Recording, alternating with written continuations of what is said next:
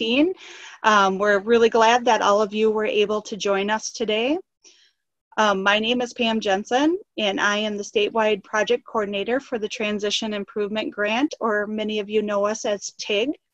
I have presenting with me today Alicia Reinhardt, who is our DPI representative for Transition, Kathy Tuttle, who's the Northern Regional Transition Coordinator, Brian Kenny, the Southern Regional Coordinator, and then we have several of our TIG staff joining us behind the scenes today that are managing our chats, making sure the webinar goes smoothly and all those great things. So thank you to all of them. We're in really changing times right now, as we all know, as we're dealing with our schools closing. Virtual learning is new to some of us. Social distancing, and then just all the other impacts that we have around COVID-19. This webinar for us is a time to be together, to learn together, and to take away some of the challenging times we're facing, and also just to take a deep breath. We have a lot of people with us today. We have over 200 people that have registered, so if you start having issues with bandwidth, maybe turning off your camera might be helpful, or logging off, logging back on, are some of the few things that have helped on the bigger webinars we've been on. But we will be recording this event today, this webinar, so if you happen to get kicked off or aren't able to stay on the webinar, we will have a recording for it within a couple of days. On our TIG website, we also have a featured information section. If you scroll down on our website, that has our Padlet we'll be using today, and also the PowerPoint posted there, as well as some other resources and websites that might be helpful during this time.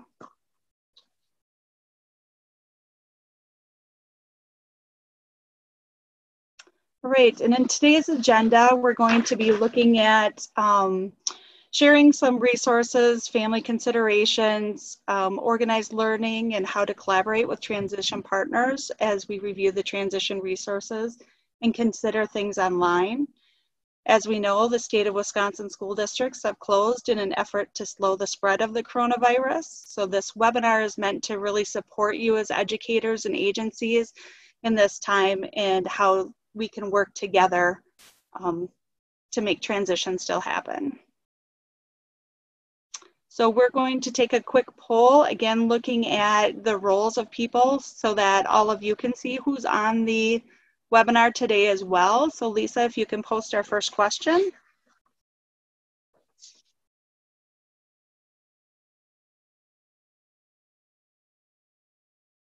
Pam, one moment, please. Sure. Telling me I'm logged in from another device.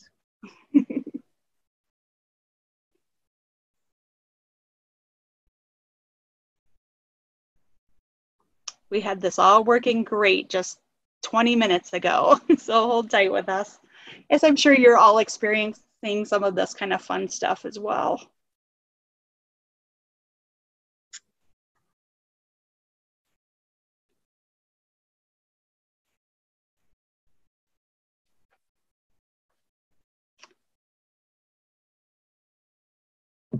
Pam, while we're waiting to get going, can you remind the group where they can find the PowerPoint and resources? Absolutely. So if you go onto the TIG website and you scroll down, there's a featured information section on our website, and that will have 6 boxes, all to do with COVID-19. And I believe it's the first box that you can find the PowerPoint in, first or second.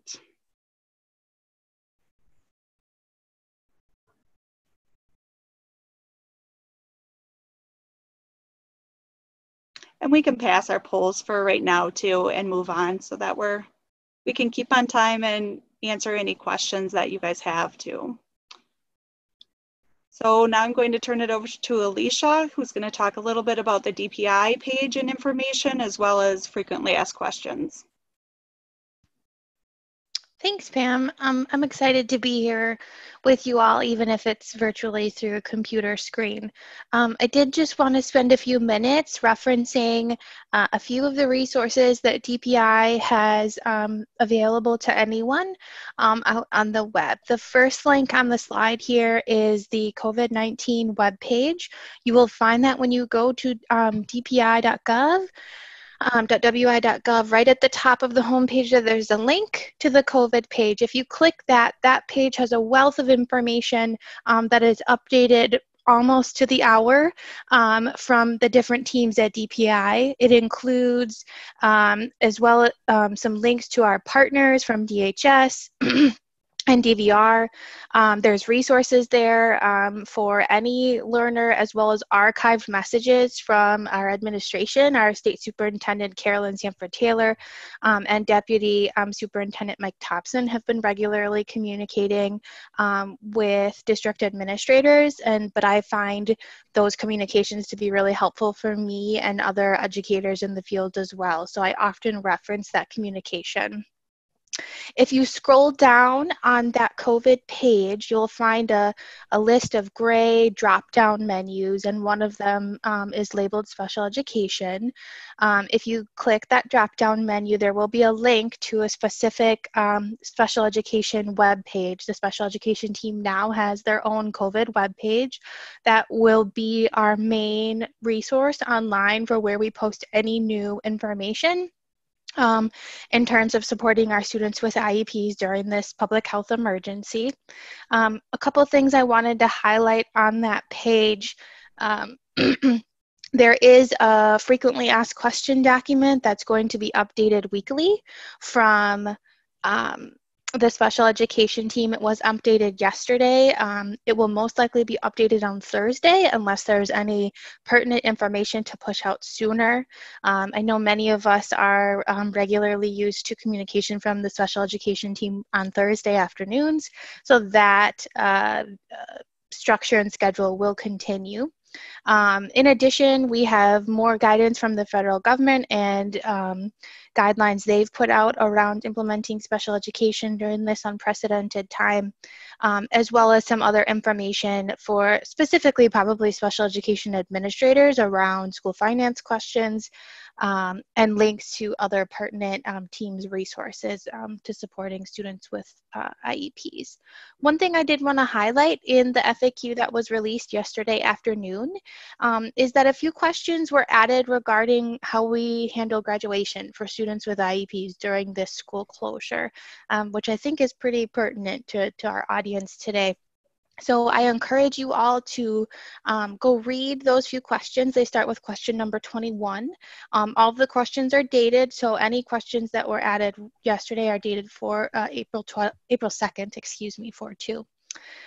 Specifically, what I wanted to note from those questions on how to support graduation for our students with IEPs is that the same procedures that are in place when we're in school continue to be in place. So that includes that the notice of graduation, either the P3 or the P4, need to be completed, and that is completed with an IEP team meeting, as well as the summary of performance also needs to be provided to the student and the IEP team. Now, some of those notice of graduation meetings may have already happened, and that's okay. IEP teams should just consider any updates that they might need to make to any of those documents based on some changes that have happened so far this year. Other things I'd highlight from the new questions around graduation is that just a reminder that IEP teams make the decision whether or not a student has met the graduation requirements and their IEP goals. That procedure and protocol stays in place, and that school boards may make changes to graduation requirements in the coming week, but those are local decisions. And if that were to happen, that same procedure where the IEP team needs to make the decision around meeting graduation requirements on an individual basis, that needs to stay in place. And right now, we don't have any guidance on how ESY may be impacted for students who are transitioning from school. I know I've received a question from the field yesterday. That's a regular practice sometimes in transition.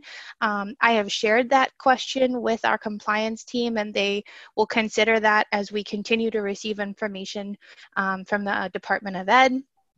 And our legal team at DPI. So we will definitely share that with you all as we get updates. But right now, there is no specific guidance on that. The same extended school year procedures would apply as during a normal school year and when school is in session.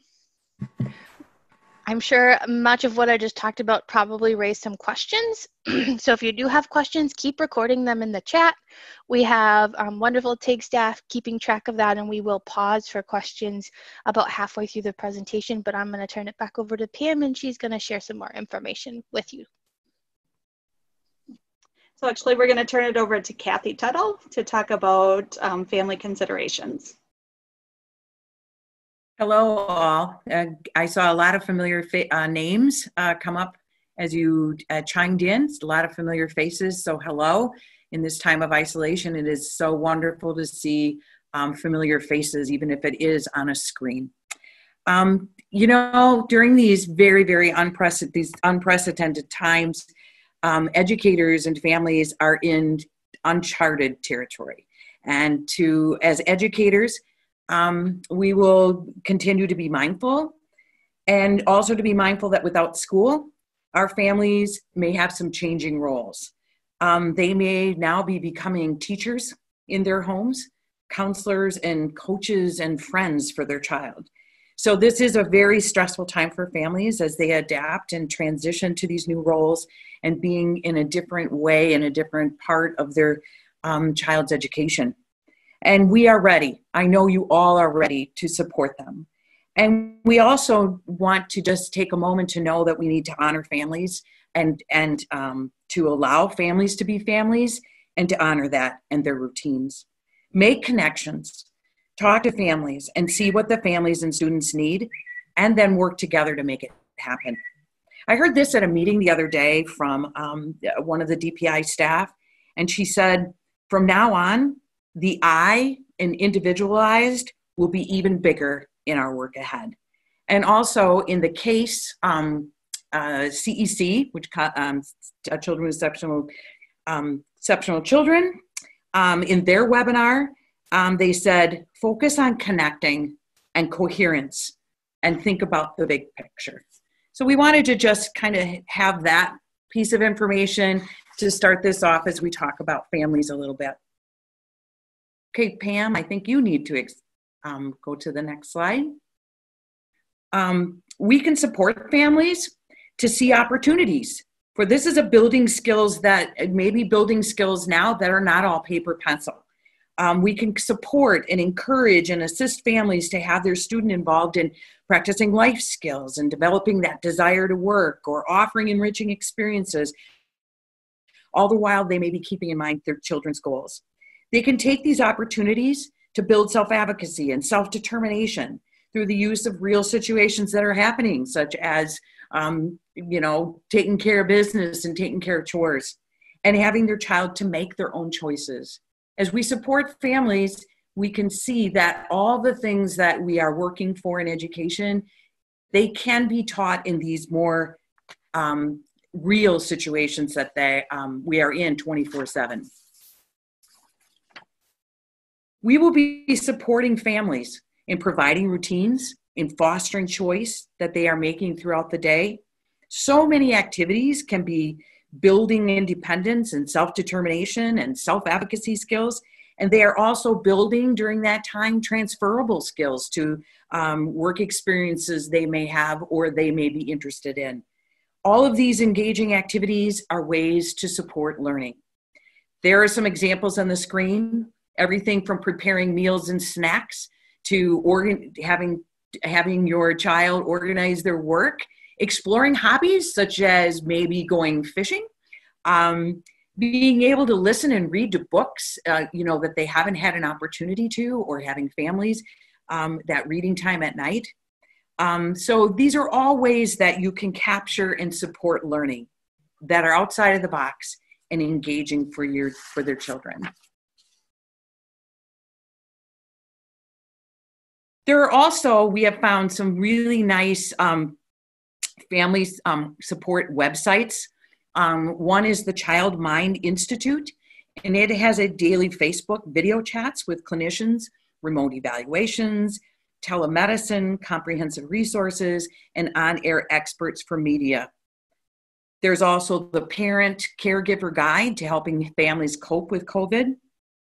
This will provide information on what you should know about readiness, response strategies, how to help your child cope, and seeking with additional help. There's also Talking to Children About COVID-19, a parent resource, and it is from the National Association of School Psychologists with specific guidelines and taking time to work with your child along with lots of individual resources. Of course, the Wisconsin DPI site also has information for families in these topic areas, and it is under resources for families and schools. There's a tab, especially for families and schools. So we wanted to put this as a framework as we start talking about some resources for you as you go into these uncharted territories, because we will all be in this together, including our families.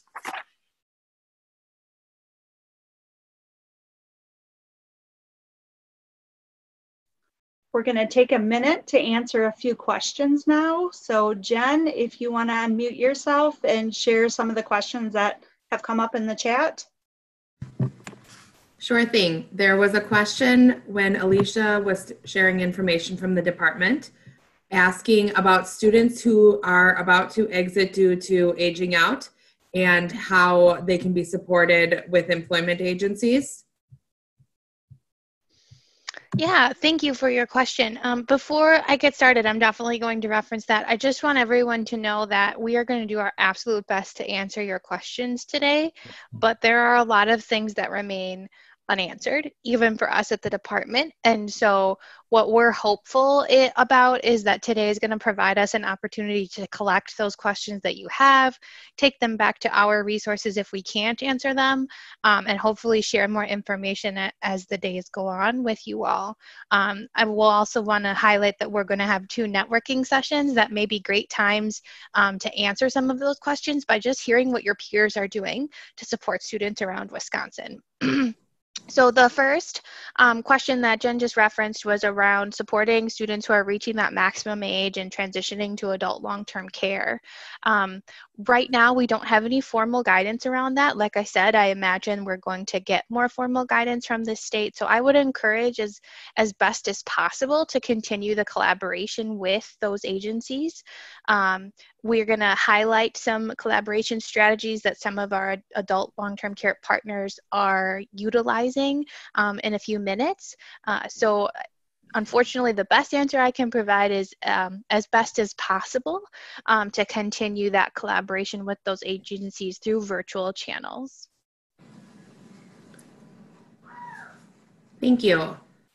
The next question was more of an ask. When resources are being shared, can the presenters please click on the links so that the participants could view the links opened? Sure, we could probably do that. I think maybe we'll keep going with our presentation and we can maybe go back to some of the main resources to highlight them. I think you'll all be really excited to see in a few minutes.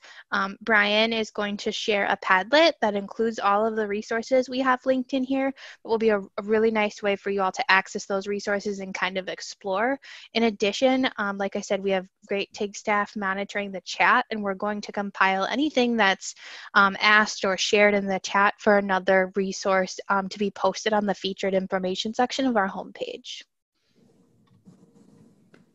Thank you. And then the final statement, these weren't questions, but we're just getting some really nice sharing between educators at this time. Awesome. That was our purpose for being together today, because we know that when we bring you all together, that just happens so naturally. So, all right, I think we will keep moving.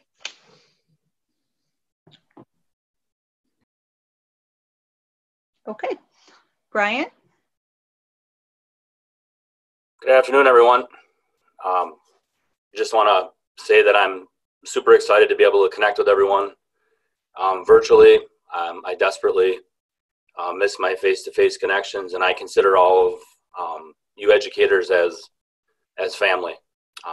These next two slides are going to be really focused on organizing your learning time.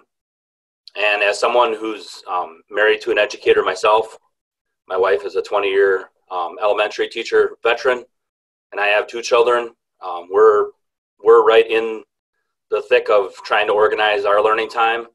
So probably the biggest thing is that we are all teachers, students, and families on a steep learning curve as we enter the world of virtual learning. On the left is a graphic from CEC iLuma, which was a webinar. It shows the structure for organizing your time, for preparing and providing learning time for your students. On the right of the screen are more detailed ideas for establishing a remote learning environment and a routine. The link under remote learning provides further guidance to each of the bulleted areas. So there's 3 bulleted areas there. As you can see, for example, preparing your mind and your body for the day, creating your workstation, and scheduling your day to include brain breaks. I know one of the first things that we do in the morning with our kids is we send them out for a 30-minute walk, and they get to talk together and collaborate and build camaraderie. So I think that's really, really relevant and important for us. Setting your alarm for the same time each day, getting ready for the day, exercise or start your day with mindfulness type activities. If you're feeling really stir crazy, get into a routine that will minimize distractions. Creating a consistent workstation. So some tips there are making sure you have a clean, clear space, clear of any clutter and distractions, and it's consistently the same place where you go to do your work each and every day. Scheduling your day consistently allows for having a consistent schedule, including your time frames and any deadlines or due dates. There is also a link for brain breaks that include exercise opportunities, and you can see that link at the bottom of the screen. And you'll get all these resources like Alicia and Pam had referenced. We built a really nice resource directory, so you'll see everything there. And make sure you have time for reflection activities, as well as cultural activities and any volunteer opportunities. And utmost important, just practice self-care. Okay, Bam, you can go to the next slide. Thank you. This is the second slide on organizing learning time. And you'll see 2 graphics on the screen, choice boards and week at a glance. This is more of a like visual schedules. In the NTACT webinar on transition online learning and at home, they shared these examples for organizing your learning, which include lots of information on transition. The NTACT PowerPoint and COVID-19 resource page have the links for the choice board, as well as the week at a glance, both in Word form, so you can make them your own, so you can actually edit them. And they are also linked on this page. So these are live links, both of these graphics. Stay connected with families. Meet the students and the families where they are at. And these tools can be useful in providing continuity for student learning. Kathy referenced 2 really good quotes, and I'm going to reference a really good one that I think is really applicable to these 2 slides. Is our current state of leadership as educators needs to be more contagious than the current COVID-19 virus, and that's going to be really, really important for us to continue to stay together and be together. Stay organized and efficient while you continue to learn at home and embrace all the different opportunities for virtual learning. And we are really here to support you and the success of all families.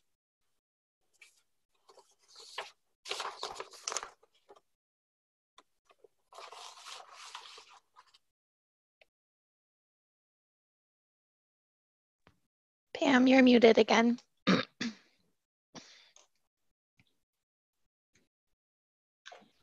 Transition partnership collaborations with DVR. Currently, all the DVR counselors are also working remotely. So none of the DVR offices or the Wisconsin job centers are open to the public at this time. DVR is still encouraging us, though, to continue to reach out to the DVR counselors, either by phone, email, or text, and then to contact DVR service providers directly for information about any of the services that that providers are providing to your students. If students are interested, or families and students are talking about DVR services and they want to apply for services, they still can do that online, and we'd encourage them to do that. And they also have several videos that DVR has completed or conducted, and they are in our Padlet that we'll be sharing later, or there's a link to the first video that they created, the 101 video that they created, that parents and students could watch as well. Or if you're not as familiar with DVR as you'd like to be, they're also great resources for you as well. DVR counselors right now are trying to attend IEP meetings on Zoom, or any other Google Hangout or anything else that school districts are utilizing. They're calling, texting, and emailing students to keep that communication open. They're offering skills to pay the bills sessions online, as well as doing some virtual job shadows and informational interviews by phone and by video. And just trying to also be pretty creative with the things that they're doing. They're attempting to do some remote vocational evaluations and job search activities, resume development, interviewing skills, applying for jobs. So they're continuing to work with students on an individualized basis, doing everything remotely as well.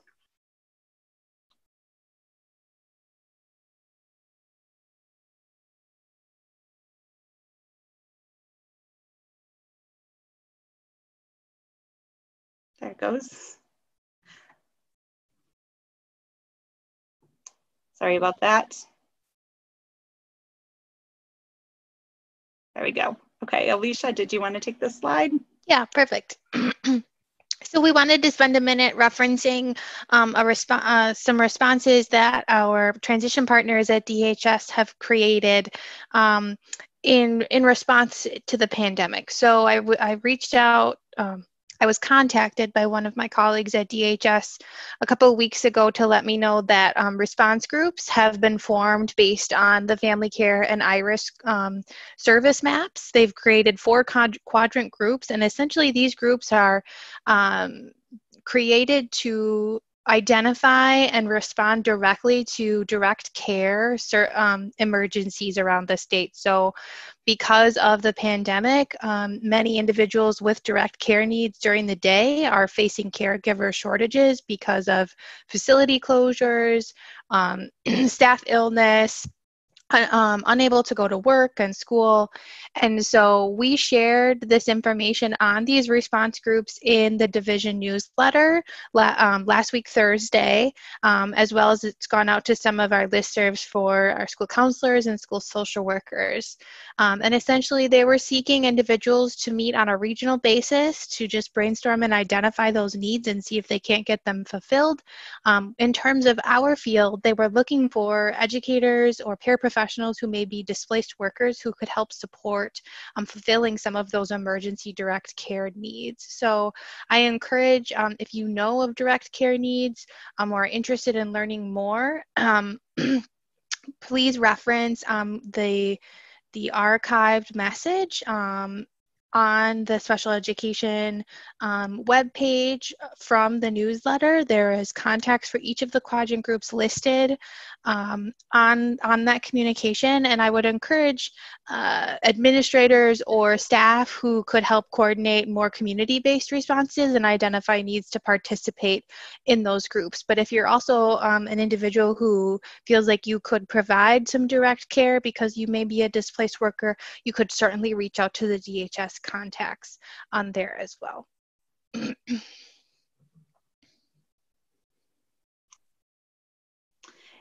And as a group, as the transition coordinators have been working with school districts and talking with individuals, we understand that there's a need to connect with one another and kind of find out what each other is doing. So we've created a Google community that you can join to share those ideas, concerns, and thoughts that we'll monitor on a regular basis. And then we also have 2 upcoming networking meetings. On April 9th at 1 o'clock and April 15th at 9 o'clock.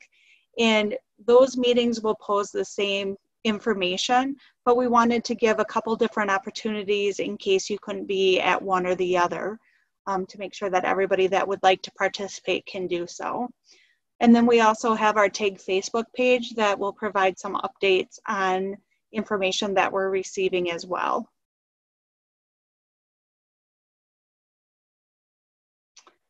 Another thing that we wanted to bring your attention to also as we share the Padlet is just a reminder that we have several tools in Wisconsin that could aid in visual learning as well, virtual learning, sorry, as well. We have the Wisconsin Transition app. So if you click on the link on the bottom here for the app, that will bring you to the page that will show you where the website is, as well as how you can join by iTunes and Google Play, as well as some tips and ideas on how you could utilize the app with families and just for students in general. The app mirrors the PTP, so it's a great way for students to share the information with educators as well. They just need to make sure that they include your email at the end of the app, and then that will send you the results directly. And that's a great way to create the PTP as well with one another. And then we also have the Self-Advocacy Suite. The link up here gives you a video that explains each of the 5 things that we have within the Self-Advocacy Suite. And it will explain each one in detail and what you can gain from each curriculum or guide that we have listed there. There are a lot of great activities as well within the lesson plans and learning plans that you could also share with students, either printing things out and sending it to them or doing things virtually. The app also has a printable document that you can download and send to students too if they don't have access to internet. And then we have the Opening Doors series. There's 4 different types of opening doors. There's opening doors to employment, to post-secondary education, self-determination, and then also adult agencies. And within each one of those documents, there's also timelines of transition activities that you could be considering while planning for life after high school. Okay, and then we will open it up for questions again. So Jen, if you could share any questions that have come in. At this time, there are not any questions specific to the presentation. Again, we are getting some excellent sharing of resources and saw a few reminders on here for use of the counties through the ADRC and DBR. Okay, great. And I did see that there is a question on opening doors. You can access them online. There are still some printable copies. How would they go about accessing printable copies? I'm going to double check on how to access printable copies. Right now, no DPI staff are working physically in the building. So we do have printed copies at the DPI headquarters, and then we have like a resource library that's at a different location. There typically is a function to order printed copies of opening doors from that resource location. However, I don't know if that's functioning. So I need to double check on if that resource location is staffed right now. But as Pam had said, all of the opening doors are available on DPI's website on the transition planning page, and they're also linked in the PowerPoint here as well as on TIG's website. They're considered part of the self-advocacy suite. Right, Pam? Is that where they would link them? Yes, they can click right on that link, the opening doors link, and that will bring them right to the TIG page. Yeah, so there's It lots gives of that other options to grab those opening doors. I did want to highlight, I want to thank Matt Zelmer from Facets, who's on our call today. He did remind me that Facets is partnering with DPI on Monday, April 13th to host a webinar on facilitating effective virtual IEP meetings. So that may be of interest to our audience today, and I wanted to share that. Information on that webinar went out in the newsletter yesterday and will be archived on the special education page. So I can show that here when we finish our presentation. We can do a little web search and I can show everyone where to find that information. Great. And then there were some additional questions asking about finding the Opening Doors books online due to the fact that families are not, some families don't have access, but then we just got a share from Susan in Madison saying that you could download from the DPR website and share that with families. Yes, yep. So I will double check on the being able to access printed copies, the hard paper copies that you could share with families, but I need to double check on if that resource is being staffed right now. And also they do have printable forms to them online also, if you wanted to share those or send those to families. And then finally, Matthew just said that the webinar would also be recorded for those who would not be able to be on the Wisconsin Facets webinar. Great. Okay. Okay, so next we're going to have Brian lead us through the Padlet that we've created. There's 5 different tabs to the Padlet, including education, employment, independent living, virtual learning supports, and then the state and national partners that we've gained information from. Thanks, Pam. So since Pam is sharing her screen, I'm going to have her actually go into the Padlet, and then I'm going to just briefly explain what the whole concept of us creating this Padlet is and what Padlet is and how you can access it. So on the screen, prior to Pam opening up the Padlet, you would have saw a link, a live link that will actually take you directly to the Padlet resource directory. It's a URL, so it's a link that you can actually add to your desktop. You could bookmark it, and there's also a QR code on the screen. So if you have a QR code reader, you could go back and scan that QR code, and that will bring you right to the URL. Since it's a live link, anytime the Transition Improvement Grant staff go in and add new resources or update a resource, as long as you refresh your page, you'll always have the most current up-to-date resources at your fingertips. So the purpose of the Padlet, which we titled Supporting Transition for Youth Using Online Platforms, is to provide various resources that are pertinent to educators along with strategies so that you continue to support your students during the COVID-19 mandated statewide closure for all of our school districts. Obviously, we know this has a drastic impact on our ability to provide supports and services for the youth that we really care about. So just a couple talking points that I want to go through really quick. First thing we want to make sure is everyone knows there's 5 tabs here. So we didn't want this to be an overwhelming resource. We wanted this to be something that was kind of keep it simple and things that are very pertinent to you as educators that you'll find useful. The Padlet is divided into sections, and as Pam explained earlier, the first section on the far left is education and training resources, and then the second tab is employment. The third tab, which is in the middle, is independent living, recreation, and leisure. And then the fourth tab is supports that are directly related to supporting students through virtual learning. And then the last tab is state and national partnerships. And since Matt Zelmer is on the call, Wisconsin Facets is one of the agencies that we actually placed in-state and national partnerships. So Pam, if you could maybe scroll down to Wisconsin Facet's webinar calendar right there. So if Pam were to click on that resource, it would actually bring you right to Wisconsin Facet's webinar calendar.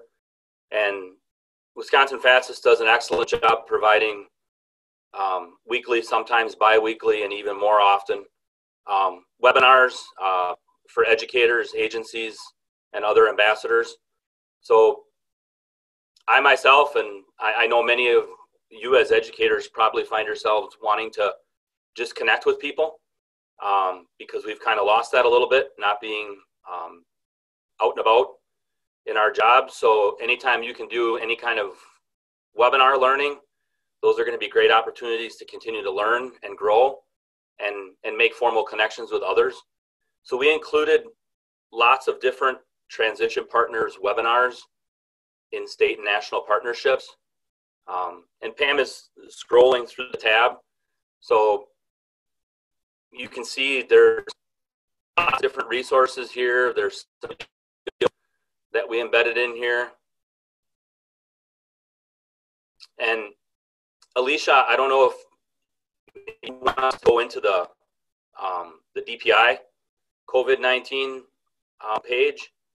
That's at the top, Pam. So if you scroll back to the very top, we put this at the top because this is probably going to be the more likely place that you're going to click and go to, because the Department of Public Instruction will give very accurate and timely updates to any resources. So I don't know if you want to chime in here and kind of highlight or showcase any of the things on the DPI page. Sure, I think now is a great time to do that. So that link that you just clicked on from the Padlet is that main COVID page that I was referencing earlier in our presentation. And Pam is looking right now at the drop-down menus of, you can see all the different teams who have posted COVID-related information. So there is just a wealth of information on this page. If Pam, could you please click the special education COVID webpage, that first link there? So this is the special education page that I referenced. That will be our main resource from the special education team moving forward. You can see the list of resources there, including the frequently asked question document that I spoke about earlier, with the new questions added yesterday for graduation. Like I said, this website will be updated regularly, if not multiple times a day. The main web page, specific formal guidance from the department is planning to come out once a week. Wondering if there was anything else I was going to reference. I don't think so. Maybe just here's more information on DHS. Yeah. So here on our special education page, we have a link to the DHS COVID page. It is also linked on that main page that we started on. DHS has a lot of resources out there right now. Many of them are be sharing through our media outlets as well about regular updates. But so there is information on DHS as well around more specific needs in terms of our youth who may be receiving like long-term services. There is some information out there as well. We realize that there's a lot to sort through here and on everyone's website. So if you have a specific question, please don't hesitate to reach out to your TIG coordinator. We're here to help sort of make those connections and connecting with each other regularly so we can kind of stay up to date and point you in the right direction. But thus the reason we created this awesome Padlet, to kind of help everyone navigate this uncharted territory. The other thing to maybe highlight too is the NTAC calendar. They have a lot of great webinars going on as well. They are more national discussions versus discussions obviously that we can have here in Wisconsin, but they have a lot of great information and a lot of great resources as well for COVID-19. Thanks, Pam. Pam, if you could go to the middle section, I just want to highlight some of the resources around independent living, recreation, and leisure. I get a lot of questions from some of the school districts that I support in CESA 2 and 3 about kids are really struggling and are kind of at a loss with their connections to recreation and leisure activities. They find that to be some of the most valuable things that they do in their day-to-day world, and that's kind of changed. So in this section, we have some really good resources. There's a resource that Pam's hovering over right now that we developed as the Transition Improvement Grant. It's developing meaningful independent living goals, and this is something that now more than ever in these new kind of times that we're in, this would be a really good resource for kids to really start working on. And we have some checklists as well that can kind of highlight some of the needs for growth in various aspects of living independently and navigating your community. And some of the other resources that I really like are some of the virtual tours that you can engage in.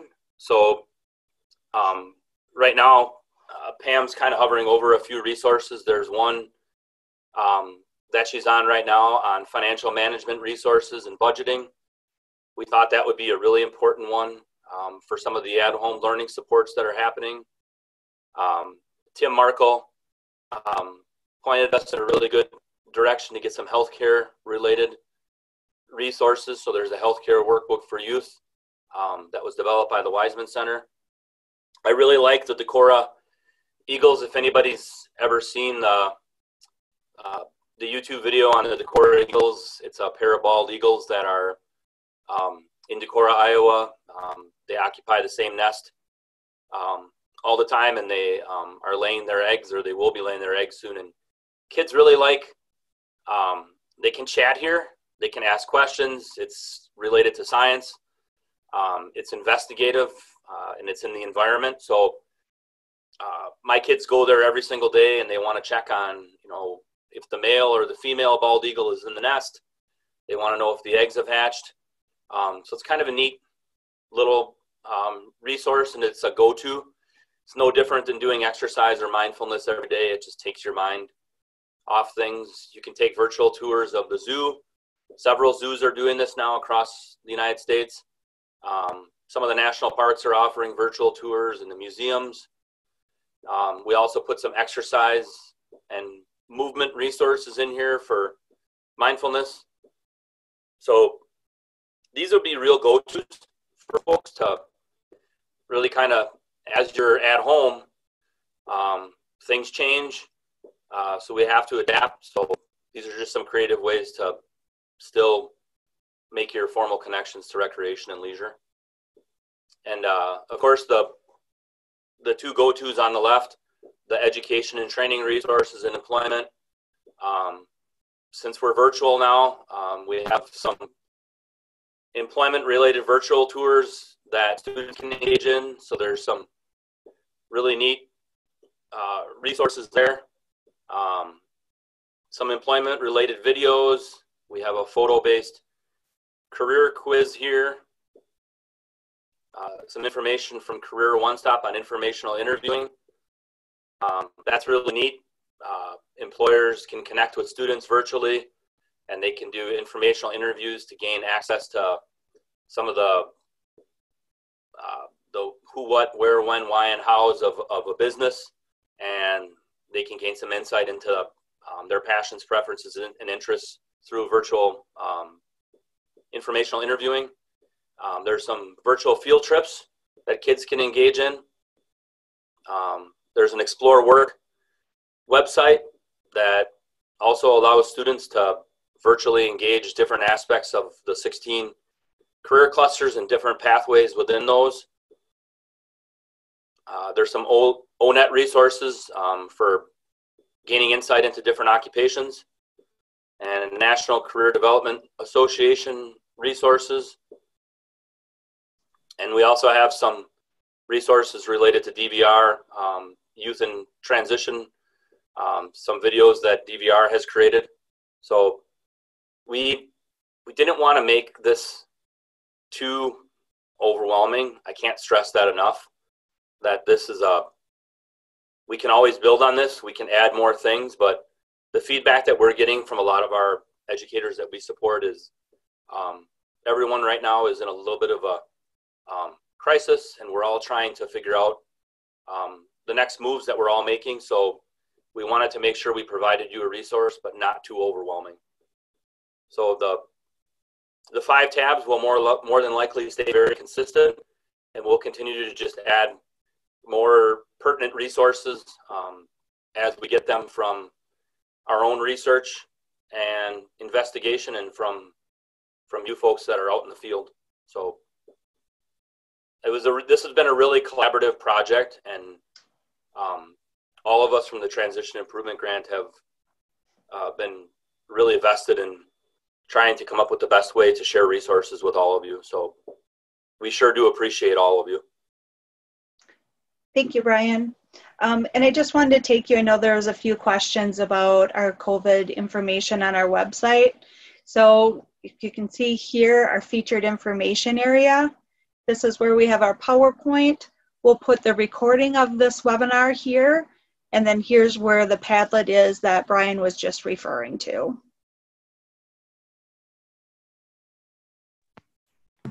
And then a couple of other questions specific to the Padlet. Is there any information on how to embed these individual tabs into a Google Classroom that a district may be using? And then is there any information about social emotional learning or mental health? Brian, do you want to start with the first question? I know enough about Google Classroom to be slightly informed, and since Padlet is a live link, probably the best way to embed it would be to create a picture using a text box, and maybe some kind of a graphic or some words that describe that Padlet, and then embed the live link into that that photo, and then students will be able to click on that and be able to get to the Padlet. That's probably the best advice that I could think of, unless anybody else from our grant has any other ideas about that.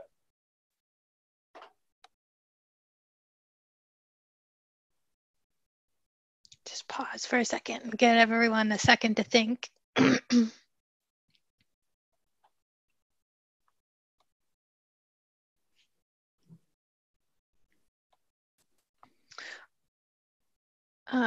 Okay, I'd love to address the social emotional learning question. I think the self-advocacy suite that TIG has includes many applicable lessons that will not only build self-advocacy skills, but social emotional skills as well.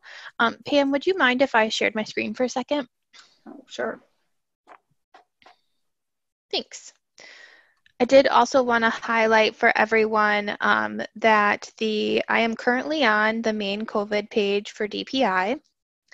And if you scroll down, the tab for pupil services includes a link to our student services prevention and wellness team, or SSPW, you might hear us call it. They have, for anyone who's unfamiliar, a wealth of resources, many of them already online in regards to building social emotional skills and supporting mental health needs. So this is SSPW's main page. You can see their first tab is online training resources that include building social emotional skills and their trauma-informed care. There is a community of practice around mental health in this drop down, as well as resources from our school nurses, our school counseling, school psychology. So I do encourage you to explore SSPW's resources around social emotional learning, and also think about the connections to those skills in our self-advocacy suite.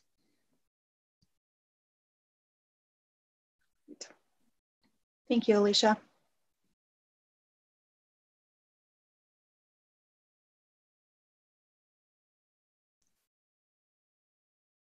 If you want to, there you go. I was going to say you could go ahead and share again.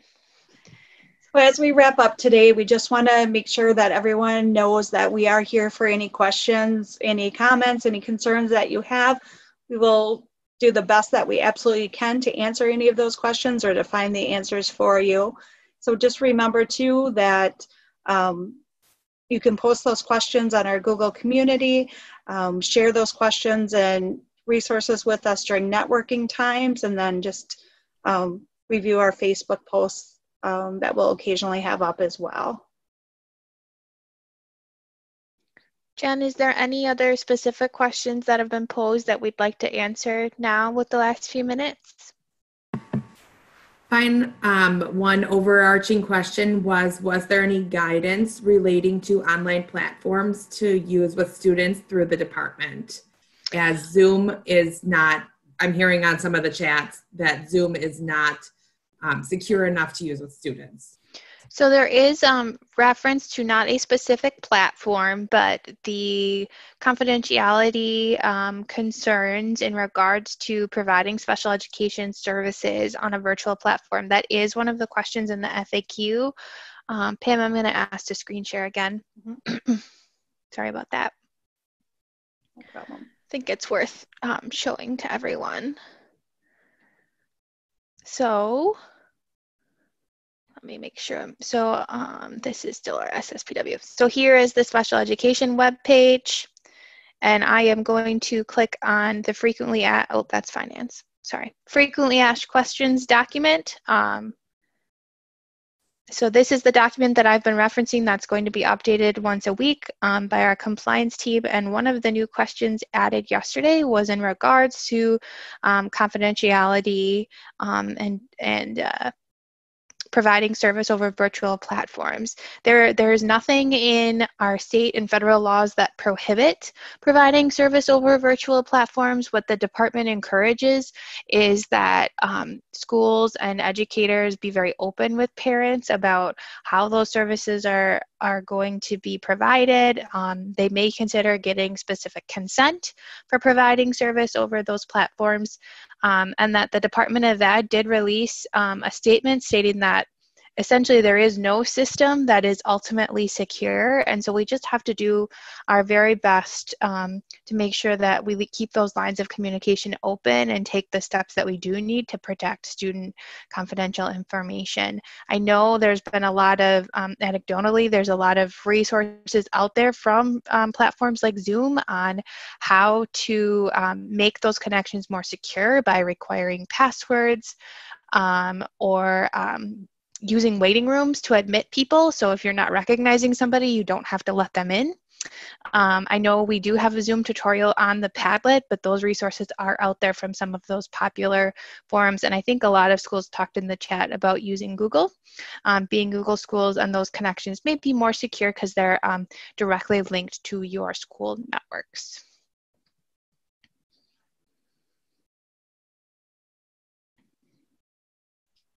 Are there any other questions, Jen? At this time, there are not any other questions. So what we'll do with the chat information is we'll pull any questions and provide answers to those that maybe we didn't get to. And then also any of the resources that you guys have shared, we'll also pull together that we can share out on the featured information on our website as well. So we should be able to do that sometime next week. So I want to thank all of you for joining us today. We appreciate your time. We know this is information that you want and need. And again, just remember the networking opportunities that we have available as well.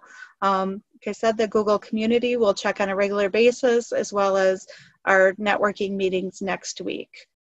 So we'll stay on for a few more minutes if there's any other questions that anyone has. For anyone that does not have any other questions, thank you again for joining us. And I will mention, Pam, if you hadn't mentioned it already, that you may be receiving a follow-up email that would include some of those poll questions that we were unable to utilize today, and an evaluation as well. So if you could complete that for us, that would definitely help us support our future networking and resources for the field. Pam and Alicia, we received the question, will the meetings next week be the same as today?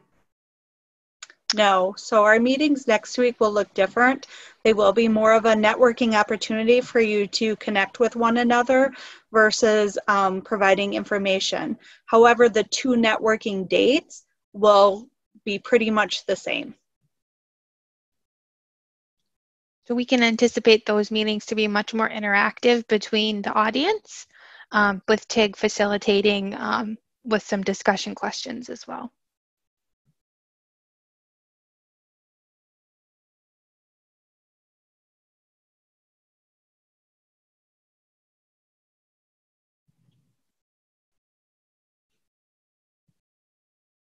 I'm going to go ahead and stop the recording. Thank you, Lisa. Thank you.